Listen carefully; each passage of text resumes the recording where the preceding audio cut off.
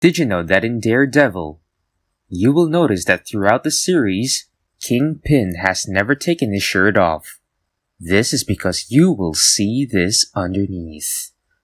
Did you know that in Doctor Strange in the Multiverse of Madness, a lot of people believe that this movie was John Krasinski's first appearance in the MCU. But if you can recall the other MCU movies or shows, John Krasinski already made an appearance in the MCU, specifically in Ant-Man and the Wasp, and in WandaVision as Jimmy Woo. Did you know that in WandaVision, the character of Darcy Lewis does not play a significant role in this show? This is a reference to her character arc in the past Thor movies. Did you know that in Spider-Man, during their confrontation, Peter Parker says this to his bully Flash: "I don't want to fight you, Flash." I wouldn't want to fight me neither. This is a reference to what the Hawaiian women have said to Ezra Miller.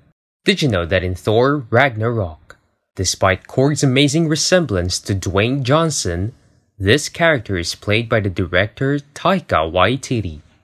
Did you know that in Avengers Endgame, Chris Hemsworth portrayed Fat Thor by wearing a 70-pound fat suit? The identity of the man that he murdered in order to get this fat suit remains a mystery up to this day.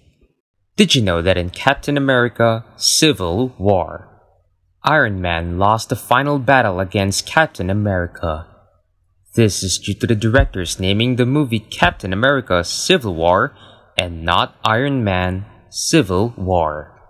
Did you know that in The Amazing Spider-Man 2, at the end of the movie, there was a little boy who stood in front of Rhino?